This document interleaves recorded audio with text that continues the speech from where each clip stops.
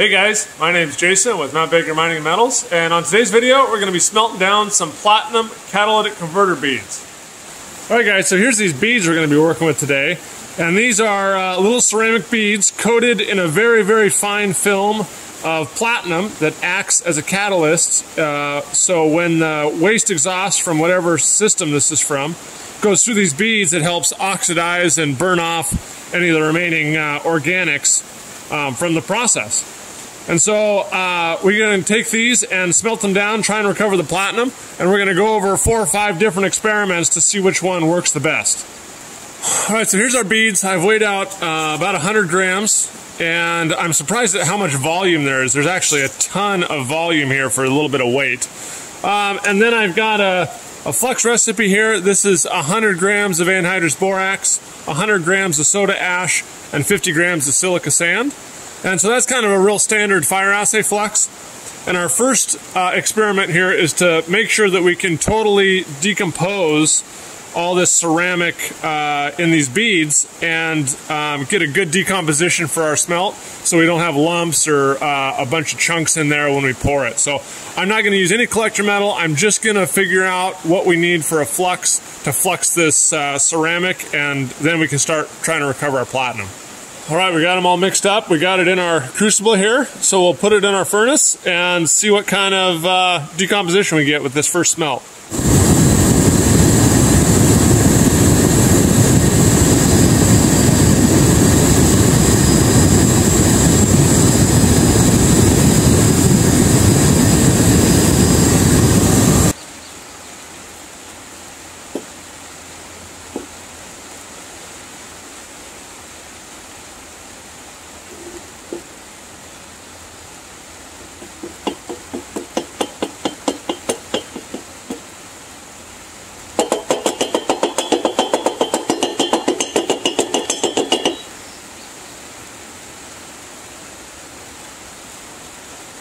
So that first pour didn't go very well. You can see a bunch of beads and stuff still in there that didn't get decomposed by the flux. So here's our slag from the first run. There was no metal on the top. I kind of broke the top of the pyramid off, and there wasn't any bead or anything on there, which wasn't expected. This next pour is, originally I did 200 grams of soda ash, 100 grams of silica, and 50 grams of borax.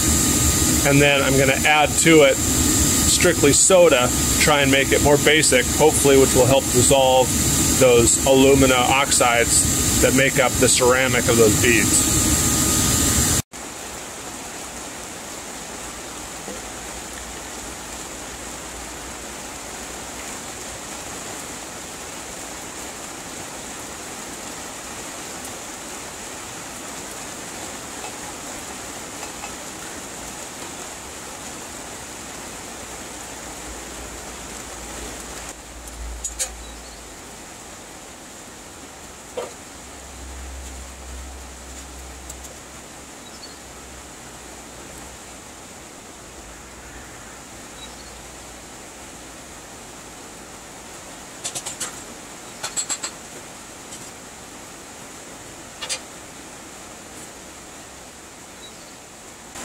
Alright guys, here's our first 3 samples we've done. Again, no collector metal on any of these. I was just experimenting, trying to figure out which flux recipe will give us the best decomposition of these ceramic beads.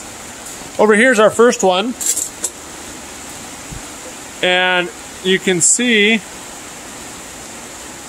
it's pretty glassy. This is kind of an intermediate slag, so it's not real acidic, it's not real basic. I used some borax and some silica, as well as some soda ash on this one, but I don't know if you can see this or if the camera will get it. But a lot of the beads are still whole. They didn't decompose or dissolve in there, and so this flux recipe didn't really work out very well. But it's nice, green, glassy. But again, we didn't get that decomposition we wanted. And so our next one was this one here. Again, real green and glassy, but this I used a lot more soda ash in, which makes it a lot more basic. And this one, when I was stirring it and when it was in the crucible, it looked like I got real good decomposition, but This right here, I don't know if this is just a bunch of small little pieces. It's really hard to see even in person. But again, this is suspect to me when you get kind of a gradation in the slag, and so it's not all uniform. And I didn't really get too excited about this one. Also, because I used so much soda ash in the crucible, it boiled and frothed and took forever to calm down, and it's hard in the crucibles as well when you add that much base. And then the third one, which is still really hot, but let's see if I can get a piece of it here and how long I can hold it. This one I just used borax. I used like 10 parts borax to 1 part of those beads. I'm really happy with the borax because, again, it's all uniform. It completely dissolved the beads, and it's really calm when it comes up to temperature. It doesn't boil and it doesn't froth and stuff like that, and it's really, really gentle in the crucibles, so I can use the crucibles over and over again. So now I'm going to take some of the beads and I'm going to start adding collector metals to them. I'm going to test out 3 or 4 different collector metal types, and then we'll send this slag off for assay to determine the best recovery based on the different collector metals. All right, for our first kind of production test with collector metal, we're going to use 100 grams of the beads and 500 grams of borax initially. And then if I need to add more borax to it once it's melted to help dissolve the beads, I can always just add more during the melt. All right, and for our collector metal on this first one, I'm going to do something that's probably absolute heresy for most of you guys. I've got 5-ounce silver bar here, so we're going to use that for our collector metal. And there's the weight of our initial silver bar for our collector metal. All right, we'll take our silver bar here. We're just going to kind of push it down there in the middle of the charge. Now we got our silver down in there, and hopefully as it melts, it'll collect platinum on the way down, and then once it pools at the bottom, any remaining platinum in the charge will combine with the silver as the charge circulates during heating.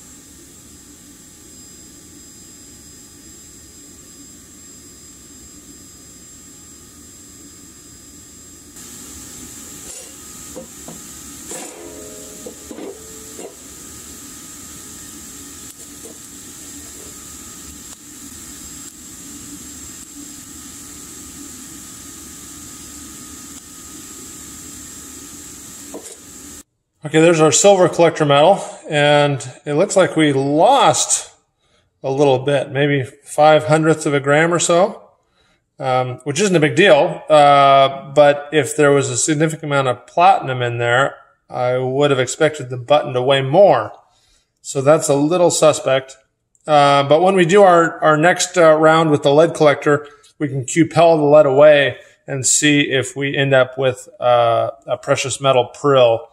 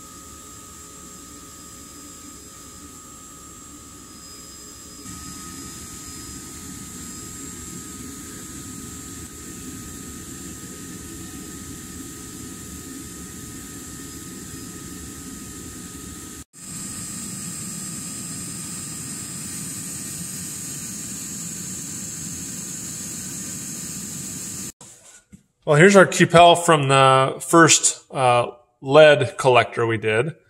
And you can see there's a little tiny bead in there, but it's really small and pretty disappointing actually. The other thing is this is the smelt I did right after the silver one, and I use the same crucible, so I'm expecting this might be a little bit of silver.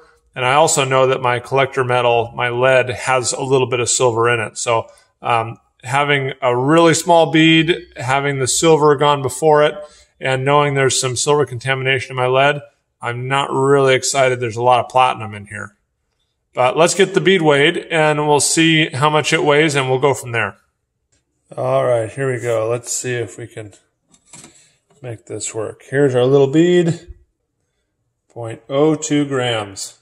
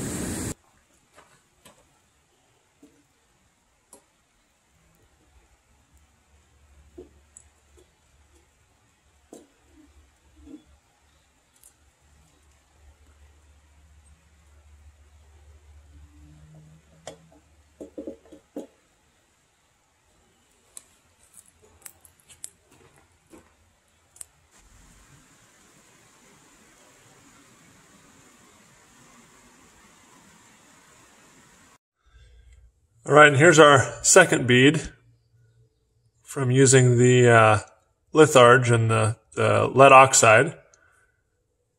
And it's quite a bit more dull gray. It's not shiny kind of silver like our first one was, but it's still real small. So let's get it weighed. All right, here we go for our litharge button, the bead. So about 0.05 of a gram or so.